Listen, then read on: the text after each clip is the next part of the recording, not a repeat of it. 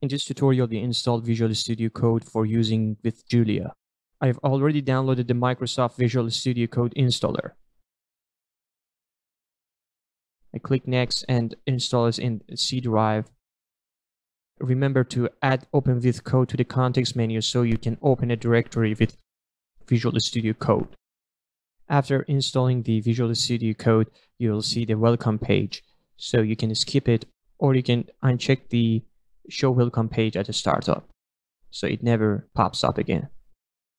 After that, you go to the extension section in the Visual Studio Code and search for Julia extension and install the Julia on VSCode.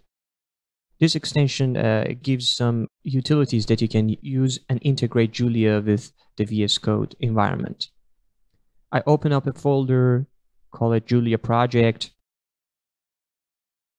Then I double click and open the VSCode inside this directory. I check to trust the authors of the files in this folder. After that, I will create a new .jl file. Now, if you look at the sidebar, near the sidebar, there's a Julia icon. If you click on it, you will see that the extension is working and has integrated with the VSCode environment.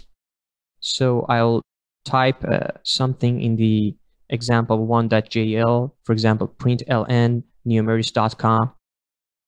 And as you can see, if I run the Julia execute active file in the repo, you see it prints the numeryst.com, and I can test the opened up repo environment in the terminal below the VS Code.